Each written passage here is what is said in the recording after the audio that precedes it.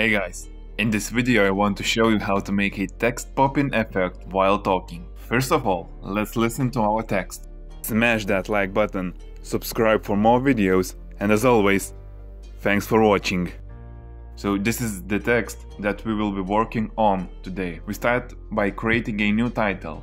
As you can see here, there is no more title creation button in newer version of Adobe. The simplest way to create a new title is by clicking Ctrl+T. Now choose the font and write the text down. Adjust it the way you like. I really recommend to make it to fill all the lines just to look better. Change colors, even fonts if you like, adjust the text however you like.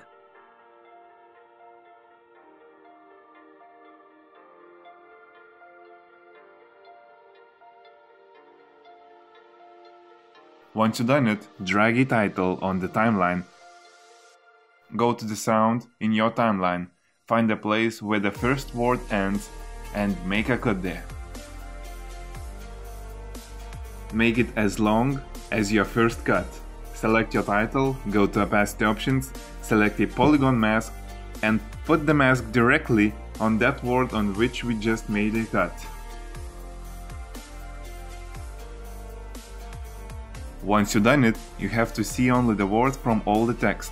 Now, copy the title by clicking Alt and dragging it. Cut the sound again at the end of the word. Use mask to make these two words seenable now, and make it for the rest of the text. I really recommend to copy and cut the title just because I found this way the easiest and fastest to edit pop-in text. Always copy the last part of the title just because to copy all the masks that already are applied for the title. And that's it, that's the effect.